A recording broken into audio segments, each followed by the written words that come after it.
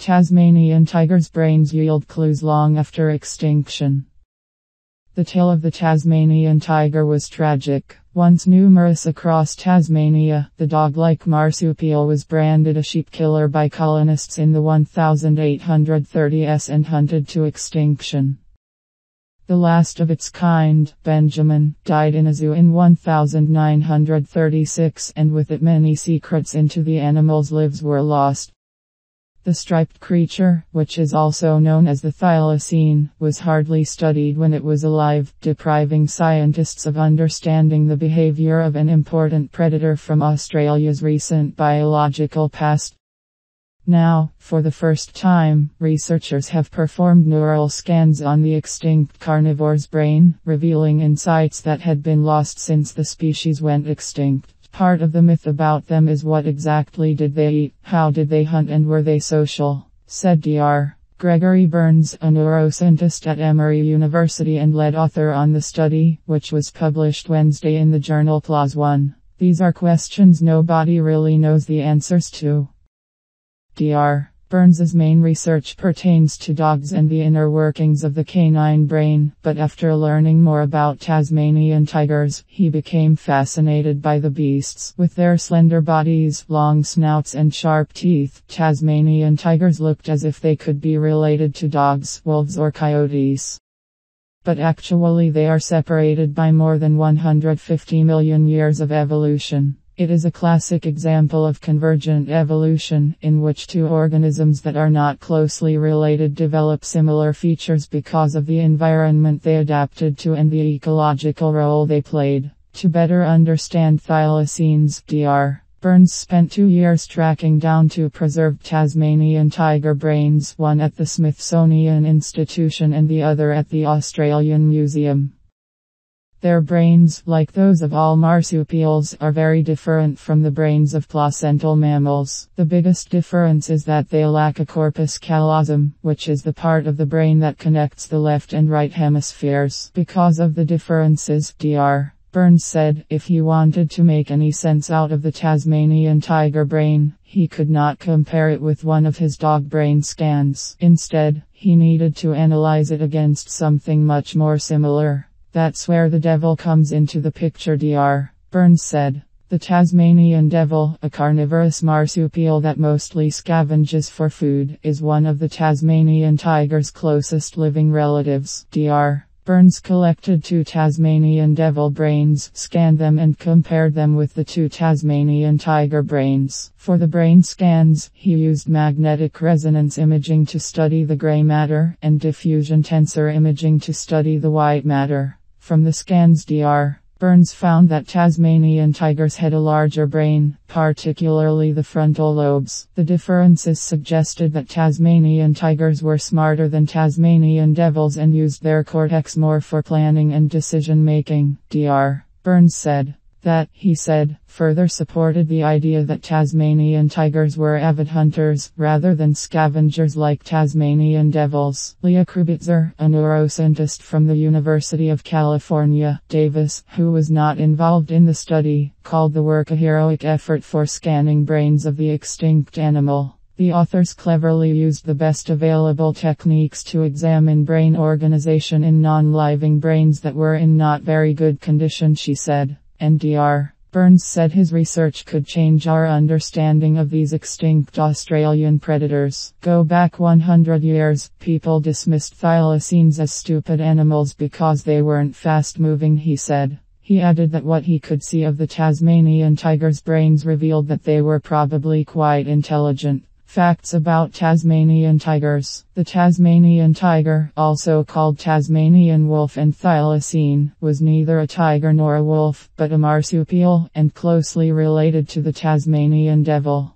The last known Tasmanian tiger died in 1936, but hundreds of unconfirmed sightings have spurred investigations into whether the animal still lives. Size. Extinction marked the demise of the only member of its family, Thylacinidae, and the world's largest marsupial, pouched carnivore. Tasmanian tigers were 39 to 51 inches, 100 to 130 centimeters long, and the tail added 20 to 26 inches, 50 to 65 cm, to its length. They weighed 33 to 66 lbs, 15 to 30 kilograms, according to Encyclopedia Britannica. Tasmanian tigers looked like dogs with yellowish fur. They had black stripes across the body and a thin, almost rodent-like tail. Habitat. Fossil evidence suggests that the modern thylacine, Thylacinus cynocephalus, whose name means dog-headed pouched one, emerged about 4 million years ago. Once widespread across Australia, the animal disappeared everywhere except Tasmania about 2,000 years ago, according to the National Museum of Australia, NMA.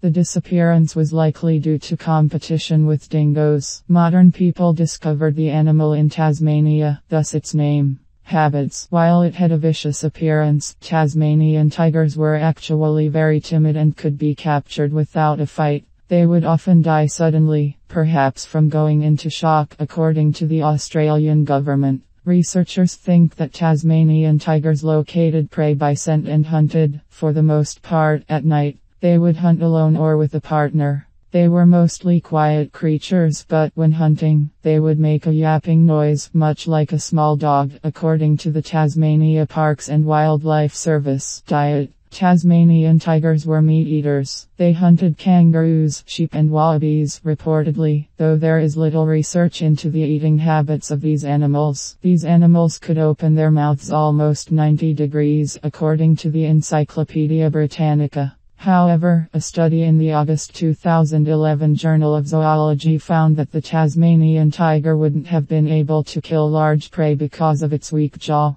The authors thought that the animal would have hunted for small marsupials like wallabies and possums. Like other marsupials, Tasmanian tigers had pouches. Their pouches opening faced their hind legs, though. In her pouch, a female could carry 2 to 4 hairless babies at once. As the babies grew, the pouch expanded to accommodate them. After the babies became older, the mother would leave the young in a lair, such as a cave or hollowed log, to go hunting. Thylacines likely lived 5 to 7 years in the wild, though they lived up to 9 years in captivity. Classification. Taxonomy. Here is the taxonomy information for the Tasmanian tiger, according to the Integrated Taxonomic Information System, ITIS. Kingdom. Animalia subkingdom. Bilateria infrakingdom. Pterostomia phylum. Chordata subphylum. Vertebrata infraphylum. Gnathostomata superclass. Tetrapoda class. Mammalia subclass. Theria infraclass. Metatheria order. Dasyuromorphia family.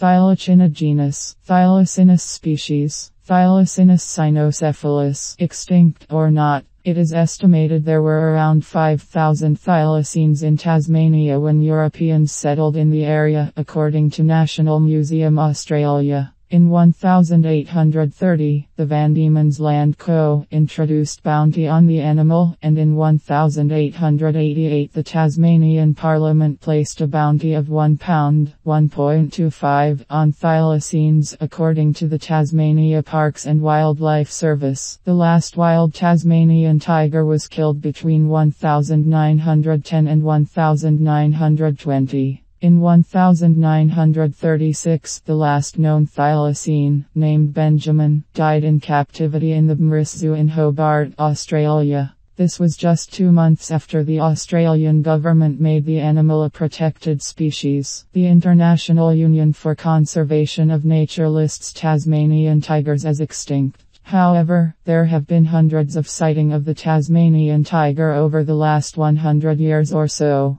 In fact, some of the latest sightings have spurred an investigation into their current existence. Once the largest carnivorous marsupial in Australia and Tasmania, the Tasmanian tiger went the way of the dodo in 1936. Environmental pressure and hunting killed off Tasmanian tigers, also known as thylacines. The last died in a zoo in 1936, only months after the Tasmanian government extended protection to the species. Image credit. Smithsonian Institution Archives, 1906. Public domain. Other facts: a research team at the Australian Museum launched the Thylacine cloning project in 1999 to attempt to clone a Tasmanian tiger. The research team obtained tissue samples from a female thylacine that had been preserved in alcohol for over 100 years. They were able to extract DNA, and by 2002, they had replicated individual genes. However, in 2005, researchers determined that the quality of the DNA was too poor to work with, and the project was scrapped. Thylacine, Thylacinus cynocephalus, also called marsupial wolf, Tasmanian tiger, or Tasmanian wolf, largest carnivorous marsupial of recent times, presumed extinct soon after the last captive individual died in 1936. A slender fox-faced animal that hunted at night for wallabies and birds. The thylacine was 100 to 130 cm.